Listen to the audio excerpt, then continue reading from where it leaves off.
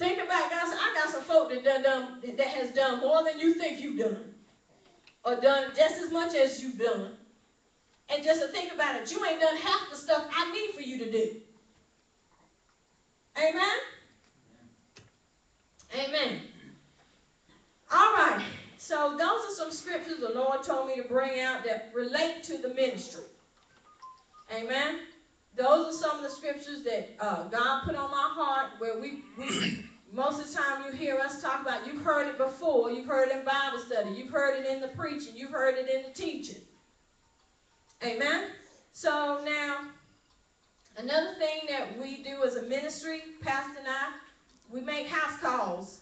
We'll come to your house. Amen. Done it, been there, done that before. Oh, me and Pastor, we talked about, we used to drive an hour and a half to Promised Land to church at least 2 or 3 times a week. We done burnt the road. Amen. With baby seats in the car. And sometimes we'd spend the night in Janesville, in Darton, in D.C. Darton City. I did not mean not to give Dartons their props. That's right. Mayor Saul Keys, God bless his soul. But we done burnt the road. We done been to every function that they had, driving an hour and a half until God told us, Lord knows when he told us we could stop. Thank you. That when that season was over and Pastor became the pastor of St. James Church in Durham. But and then that he did whatever God called him to do there. And then he called us out to start the ministry. So Pastor has pastored a traditional church.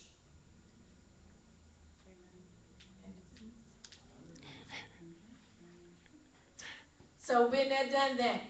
So just as Paul, we've been there. I've been the first lady. Wasn't very good at it. But I've oh, excuse me, lady, I'm sorry. I still call my first lady, but now they call them lady.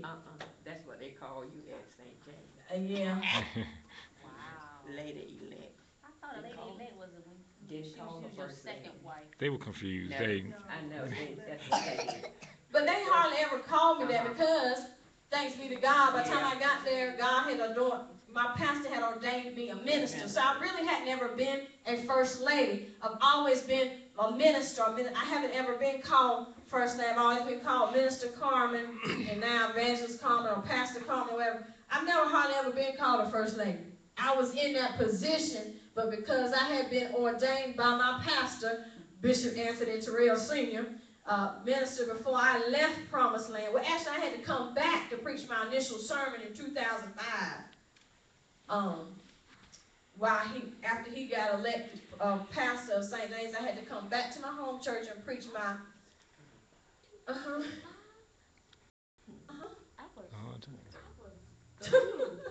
I was okay.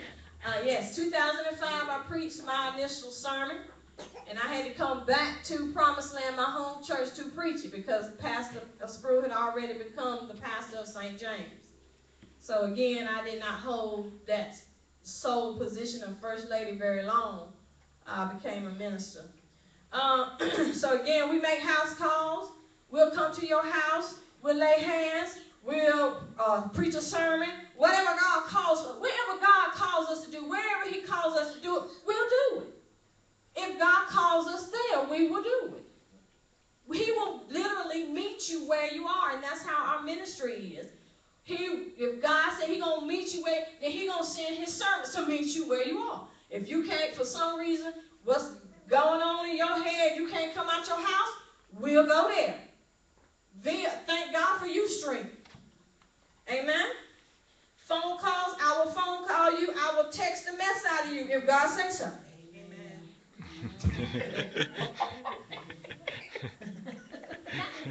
I have witnesses. I'm like Pastor, I don't care. I got witnesses. Put y'all on my resume. They ain't like it, but I did it. But yeah, I will call you and talk to you on the phone outside my job for 2 to 3 hours. Phone be stuck to my ear. But I love it. Don't get it twisted. When I put the phone down, when I stop the texting, I know God has done something. I know He done something. God don't waste His time. He don't waste His time, but I love the fact that He don't care where you are, what you doing. He'll have you, if you really following Christ, you'll drop whatever you're doing and do what He asks you. Amen? Amen. So we make house calls, we make phone calls, we'll meet you where you are. Pastor will do the same thing. Amen. We believe in a relationship, the word. Okay, here we go. This is a thing. We started a newsletter.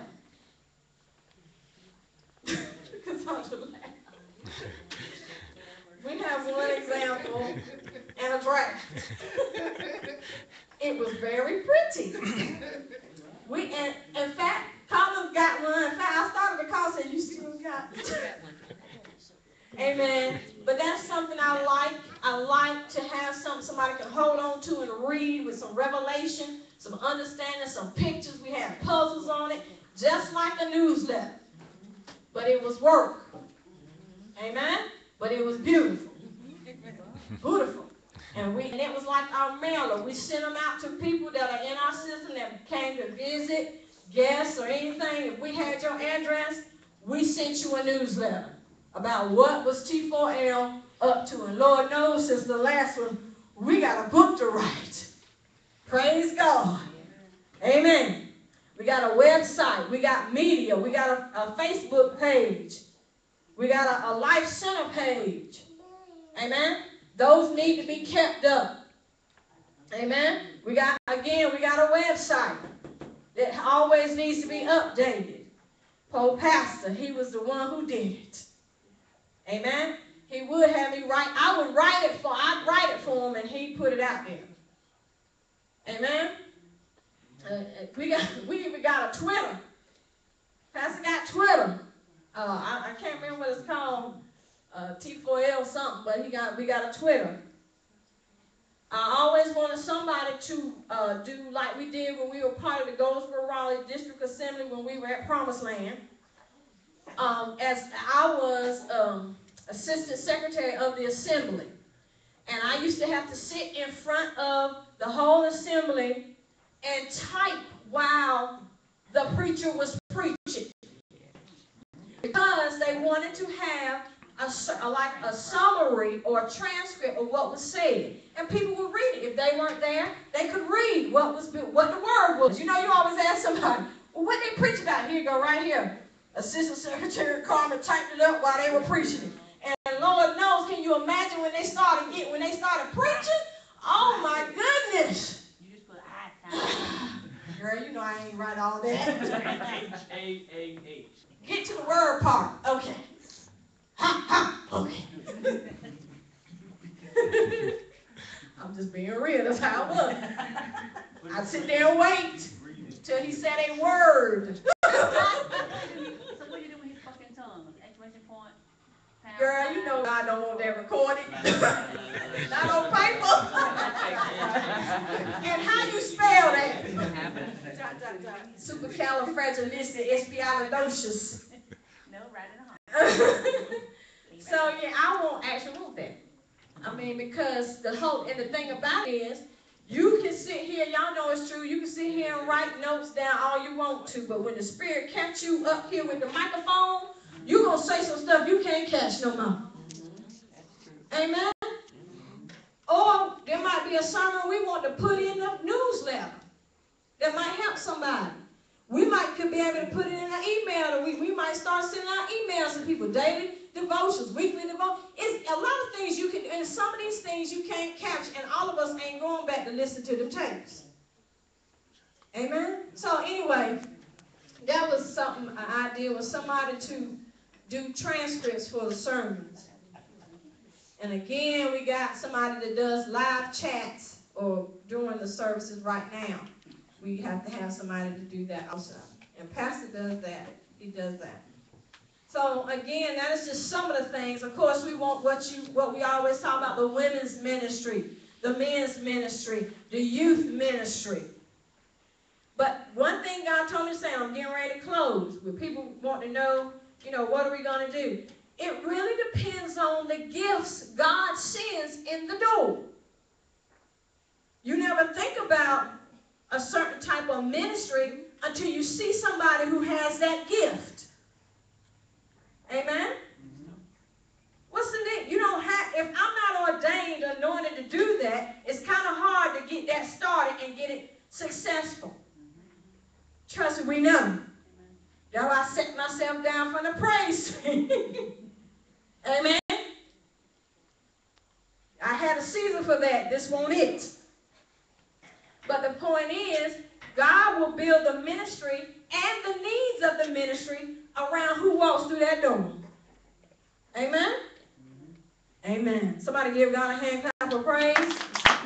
Again, you can find some of this information. I didn't even cover all of it. You can go to the website and you can find our bios. Links to our bios are on this website, and our bios are here on the kingdompraise.org website.